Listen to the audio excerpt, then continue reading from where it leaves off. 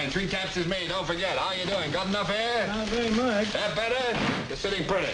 You watch these exchanges between like Rosalind Russell and Cary Grant, and they just go back and forth for minutes at a time. Endless streams of crackling dialogue. This will bring us back together again, just the way we used to be. That's what I'm afraid of. Any time, any place, anywhere. Don't mock me. This is bigger than anything that ever happened to us. Don't do it for me. Do it for the paper. Scram, Svengali. If you won't do it for love, how about money?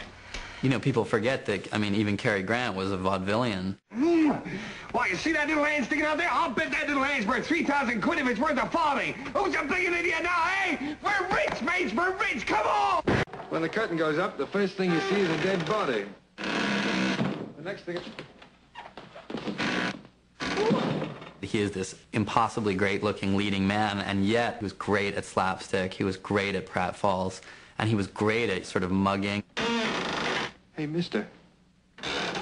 Joanna is very close to both of you. If by marrying me she damaged her relationship with either of you, the pain of it would be too much for her. I wouldn't know how to deal with that kind of situation. He had that density, like that center of incontrovertible moral authority.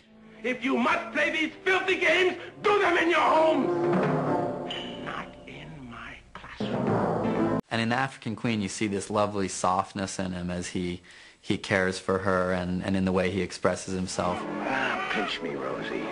Here we are, going down the river like Anthony and Cleopatra on that barge. It's like a lot of the that older, tougher Bogart. It's still there, but in some ways it's stripped away, and you see this more vulnerable side of him. And I love the scene when the boat gets stuck and he has to get down in the water, and he keeps coming up and he's covered in leeches, and she's using the salt to get it off, and he's just shuddering, wrecked, and somehow you like him even more.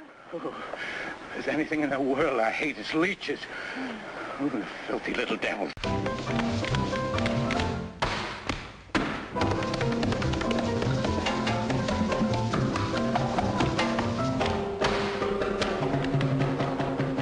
The famous story of Astaire is that in his first audition, they wrote, can't act, can't sing, dances a little. I'm stepping out with my baby, can't go wrong, 'cause I'm in right. It's for sure, not for maybe, that I'm all dressed up tonight. I can watch his films and they don't feel dated to me at all in their emotionalism. Their power to move you is as potent now as it was when he made those films. I think you've got to, as an actor, go back to the silent stars because you can learn things about acting in cinema.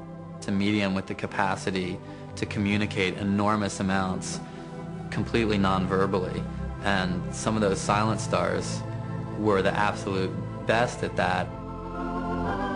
Mary... Don't anything make a man out of you? You once told me never to take your gun away from you. You yellow belly. He was sort of the personification of the idea of the American as the rugged individualist. He knew